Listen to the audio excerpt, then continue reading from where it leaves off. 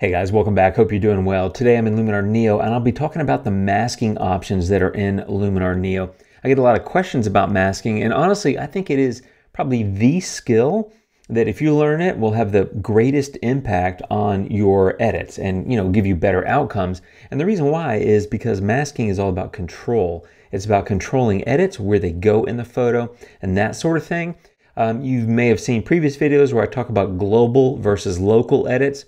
By which I mean global edit means it impacts the entire photo. A local edit, of course, is specific or targeted to a certain area in the photo, and that's really what masking does for you. It helps you isolate a certain part of a photo and apply an edit there. And what that really is, as I said already, is about control. You're making sure that you're specific and targeted with your edits. That's what we're doing today, and I'm going to show you how it works, all four kinds of masking. So here is a photo from Iceland. And it started like that, this is a raw file, and it's currently like that. And I'm on the Edits tab. You can see I used Develop Raw and Super Contrast, and then I erased some spots. And so I did a little bit of light work and a little bit of temperature work, and it started like that, and I'm like that. And what I want to do now is start showing you how I kind of approach an image. And so the first thing I want to do here is show you a linear gradient. So I'm going to get structure and I'm going to go to about 30 something, let's say 31. That looks good. Now that's currently applying across the entire photo. I don't want it to. I just really want it on the bottom of the photo. I go to masking, I go to linear gradient, and we'll go through all four of these, not in order necessarily, but I'm going to start with a linear gradient. And what you do is you click and drag. So you just click a point and then you drag up if you want to go have the mask below, and you do it the opposite if you want to have the mask above. You can also flip it if you need to and that sort of thing. But in this case, I'm going to leave it about like that. Now there's different areas here. This bottom line, you get the full effect where the red is greatest. So below that line, but bottom line to center line, it starts to fade. Center line to top line, it fades completely. And above the top line, it's gone. Now this, what I call the gradient zone, is expandable. So you can just move that line up or down to either make a smoother transition, or like a greater smoother transition would be like that. Whereas like this would be a really abrupt transition. I'm going to go kind of medium here. And all I want to do is apply this structure to kind of the lower part of the photo, something about like that.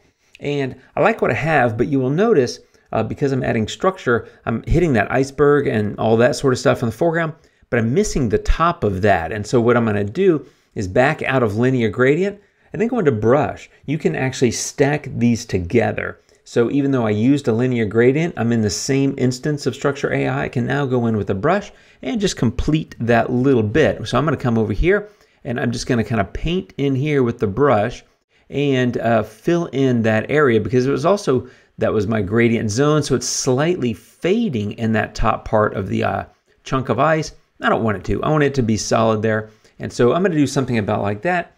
So you can combine those two. And when I talk about masking, it's basically painting in an edit, and a brush, just like a painter would use to brush in certain colors or shapes into a painting in certain areas. That's what you're doing with the brush mask. You can adjust size, softness, and strength. We're not going into all of that. I do have a masking masterclass video you might want to check out there, where I go into a little bit more detail about things. This video is about the demonstration and explaining the different tools and showing you how I use them in my workflow. So if you take a look at the before and the current state, I've applied structure where I want it. I'm gonna go ahead and click close and be done with that. Now I'm gonna go to develop, and what I wanna do here is go into masking and get brush. And all I wanna do is paint into these icebergs, because I want to do a few things in order to make them pop. Okay, so with a little brush masking, I've got my mask looking like that. I've brushed that in, and now I'm going to go make the edit. So the first thing I want to do is brighten these a little bit. So I'm going to do about a 0.3. I'm going to add a little bit of contrast, and I'm going to take the temperature slightly down, just like a -1. I'm going to bump the vibrance a little bit, something like that, and bump up the sharpening. And so all I've done is isolate those two chunks of ice, because they are the subject, and I want to pop them a little bit. And so I've made them brighter, a little crisper, that sort of thing. So there it is before, and there it is now, thanks to a brush mask. So I've done that, and what I want to do is use that mask again. And that's one of the cool things about masking, is once you've made a mask, you can just copy it and paste it into other tools. So you just click on masking, you go into mask actions, and you click copy. And now what I'm going to do is go into Enhance AI, and I'm going to paste that mask. So then you just go into Mask Actions and Paste. If I click on Show, you will see that there's my mask from that previous tool. I'm going to click Show again to hide that. I'm going to go into the actual sliders, and I'm going to come over here and I'm going to bump this up pretty much. I'm going to go to about 50 there with Accent AI. But if you look at the before, there it is, a little bit darker, even with that exposure bump that I did in the last tool, which was Develop. And now it looks better, right? They really do pop. And that's one of the things about Accent AI. It's a great tool, but I always recommend using it with the mask because it can do a lot to a photo. And I generally don't want to overdo anything, except maybe in certain targeted areas. That's why masking with Accent AI, I think, is a great move. And now that I've done that, I'm actually going to use that again. So remember, I've got that mask already copied kind of into my clipboard, let's call it. I'm going to go paste it again. So because I haven't done any other clearing of that mask, I've still got that mask. So if I click Show, you can see I've got the same mask. I'm back in Structure, and I'm going to use Structure again in the mid to high 30s, this time targeted just to those specific icebergs, whereas the first time I used Structure, it was the entire foreground, including the beach and the waves that are receding and the icebergs. But now I've isolated it, hit it a couple of different ways, Develop, Accent AI, and Structure, and really just trying to get those to pop off the screen, and they're definitely getting better. Now I'm going to go into Develop again, and I use Develop a lot. In fact, I did a video a while back where I used it, I think, 7 or 8 times on a single photo, and that was all I used. You can check that out there. But I'm going to go get a brush, and this time I'm going to paint into the sand because I want to make some adjustments just to that sand. Now I recommend being careful around those edges, and I also want to show you a quick tip or trick. If you've got your mouse there and you're trying to draw a straight line, you can just let go and hold down the Shift key and then click the next place you want that line to end. And when I click that, you'll see that it automatically fills in. So that's a quick and easy way to kind of do a quick straight line if you're trying to cover a big area.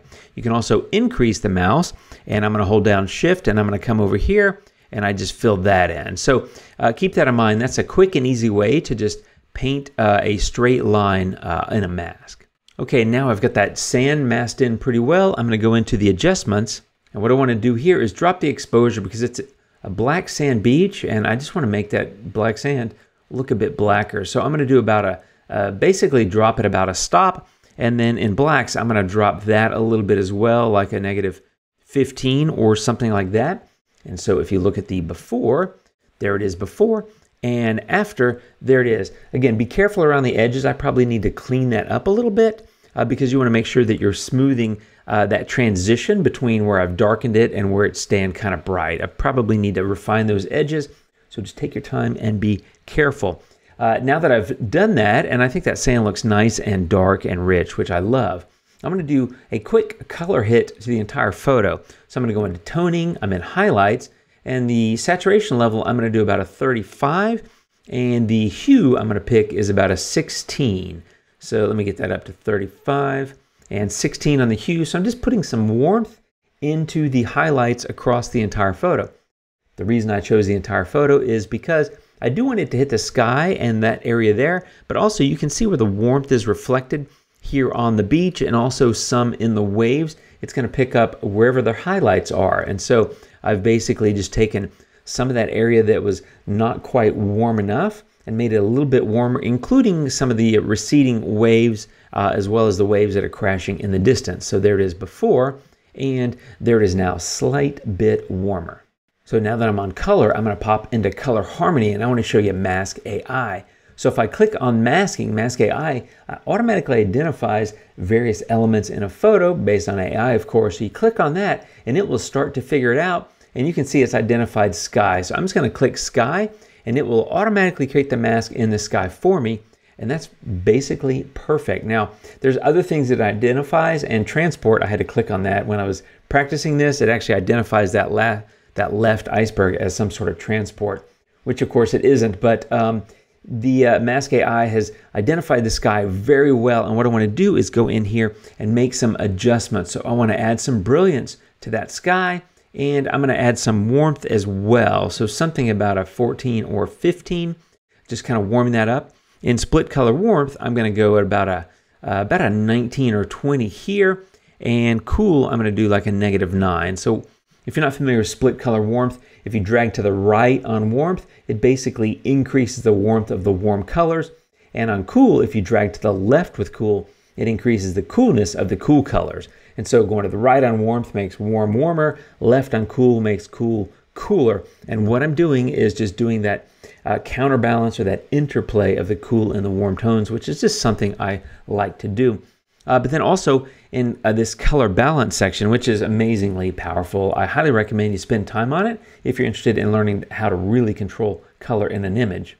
But I'm going to come in here in the cyan and red, and I'm going to go to about an 18 or 19 or so towards the red in the highlights, and I'm going to do about a -8 or 9 here on the magenta, also in the highlights. And all that's doing is creating some red and magenta in the highlights, right? And so if you look at color harmony overall, there it is before. Remember, this is masked into just the sky because I used the Sky AI mask that it was automatically generated. So there it is before, and there it is now. And the reason I didn't do the entire scene is because I did with toning the entire scene, which I think gave a nice little bit of warmth in the reflected sand and that sort of thing. But I wanted to bring up the warmth in the sky, and I felt like isolating the sky with color harmony worked fine, partly because I'd used toning across the whole image, and so it had already brought up some of the warm tones in the sand. But again, if you needed to, you could go into toning and be specific. In this case, I didn't feel like I needed to be, but I did need to be with color harmony. So one more time, before in the sky, a little bluer, a little tamer of a sunrise, and after, a bit more pop without really overdoing it. And now that I've done that, I want to go back and do one more thing, and that's with Accent AI.